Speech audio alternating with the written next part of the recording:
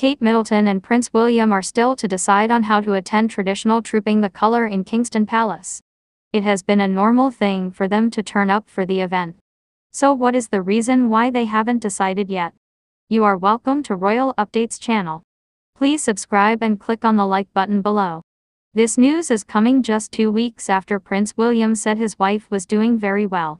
For him it is clear already he is coming for the dressing event.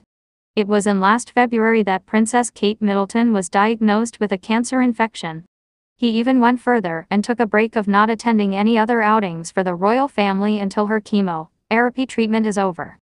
The issue is with the upcoming Trooping the Colour. What has happened again that she will not be attending. During occasion like this she normal move and watch the troops, instruct them, and even question if they are okay, if they have some difficulties or not, and how they can be resolved. Some of them are usually pay closer attention like insurance and medical upkeep. It has come into our notice that he will not be attending again as usual.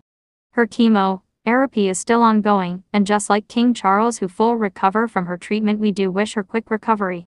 Should in case she doesn't finally turn up. Shall we still expect her on the 15th of June for the final event?